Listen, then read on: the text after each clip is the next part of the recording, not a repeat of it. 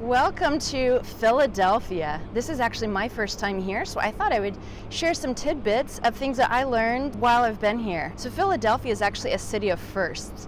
They had the first zoo, the first library, the first hospital, and so many other things. Speaking of hospitals, 1 in 6 US doctors actually study here in Philadelphia, so this is quite the hub for medical education. Philadelphia is located about an hour from the Atlantic coast, so this is quite east compared to other cities here in Pennsylvania, and the population here is about 1.6 million. City Hall is actually the largest municipal building in all of the US. In an attempt to get rid of the graffiti that was popping up all over the city in the 80s, they started a mural program here in Philadelphia.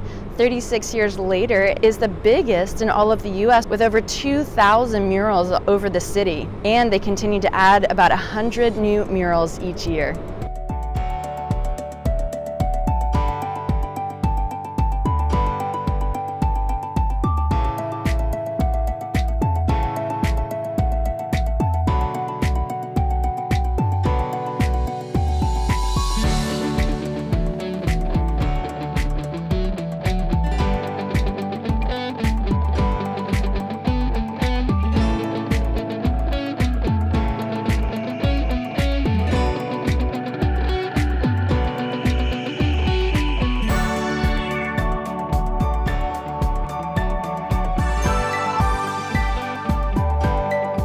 Just finished going through the building that's behind me, the National Constitution Center, and it's really interesting. It's kind of 3 different areas, 1 permanent exhibit and 2 temporary ones that are here right now. The main one is called We the People, and that was really fascinating. It's basically a big circle that you walk through and kind of starts with the beginning of the Civil War and what it meant to give voice to the people. And then it ends in modern day, kind of going through different clips of history.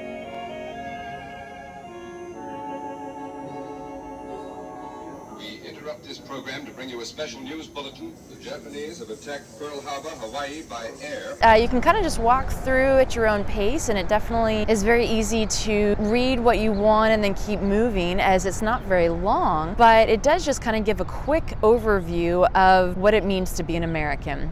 I'm not sure if you recognize the steps behind me, but this is actually from the movie Rocky, where Rocky did some of his training here on these very iconic steps.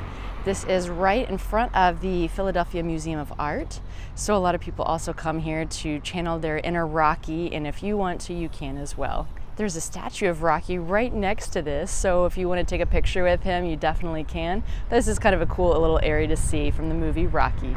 I'm on a street right now called Elfreth's Alley, and it is so cute. It has the name America's Oldest Residential Street, as this goes back to the mid-1700s to 1860s. A lot of immigrants came here as they could live and work nearby. There's a museum that people can visit that is only $3 to where you can get more information, such as 30% of business owners back then were actually women. This is an area that people can still live in, so of the 32 homes that are here, I think they said 29 have people that live in them. So this is a really cool place just to visit and get a little piece of history here. This building here behind me is the Philadelphia City Hall, and not only is it really wide, but it's also really, really tall. And at the very tip top up there is the statue of William Penn. He is the city founder, and it's really interesting because they said the statue up there is made of bronze, which weighs 53,000 pounds and is 37 feet tall. So if it's that much weight and height, you can imagine what the rest of this is, but it is just a stunning building. I'm down at the Spruce Street Harbor Park, and it's really nice. It's just kind of a little walkway that is here, and you see people kind of just going for a walk, running, whatever. But look at this thing. I mean, this is quite the ship. There's a few others that are also here in the area. But this you can actually do dinner on. So if you are curious to board an old ship, this is called the Moshula, and you can have dinner on this big beauty. I'm not sure if you've seen these before in pictures or movies in Europe. These are typically on bridges over there, but this is the first time that I've seen these here in the US. The idea is that you buy a lock, you write your and your partner's name on here as well as the date. You put these on the wall or a bridge, and then you throw away the key and you lock up your love forever. There's some really creative ones that are here and kind of been fun to see that I haven't seen anywhere else. This is also the first time that I've seen this here in the US. Have you by any chance seen these anywhere else in the US? If so, will you put this in the box below of where you've seen them, as I would like to see those as well. Philadelphia has a reputation of being the city of brotherly love, and there's no place better to see that than here in Love Park. This building behind me here houses our Liberty Bell, which is a sign of our American independence. It was made in 1752, but later became a symbol for our independence from England. It has later been used as symbols for women's rights and other things, and just continually serves to be as a symbol for us. Now, if you want to come, there aren't any tickets, so it's free to go in, but because of that, there is quite a line.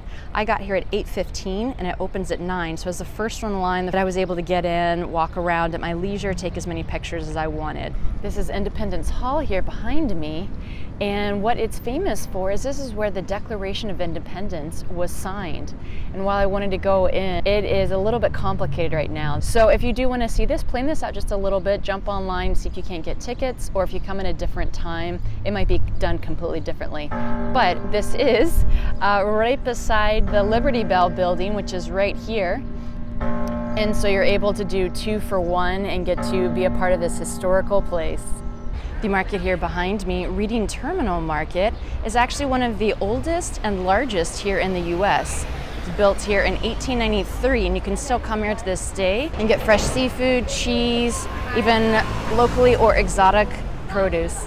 I'm here at the University of Pennsylvania, which was founded in 1740, and it is so pretty just to walk around here and see some of the old buildings. It's just across the river from downtown, and it's just so peaceful to be here and see some of the symbols and signs from those times as well as modern day. I just finished going through the Museum of the American Revolution, and as you notice, it doesn't say American Revolutionary War. This really is kind of about the ideas back then and the struggle for not just us to separate from England, but also for women, Native Americans, and what their role was between the two countries. It was really interesting, really well done.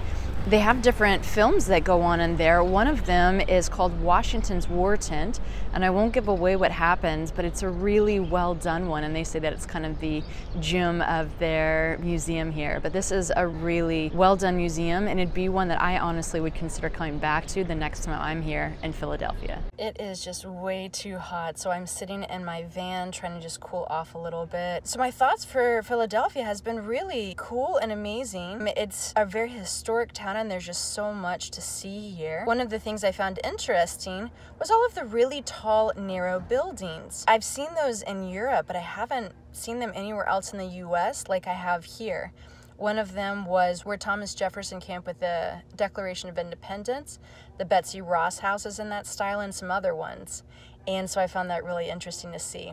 My 3 favorite things while I was here was getting to see the beautiful City Hall building, getting to see Elfreth's Alley, so cute, and lastly was the Museum of the American Revolution. That was just really well done. So I'm off to my next stop, and I still have some stuff that I wanted to show you for Philadelphia, but instead of making this on a lot longer video, what I'm going to do is just make a little section called Honorable Mentions, and I will say goodbye with these.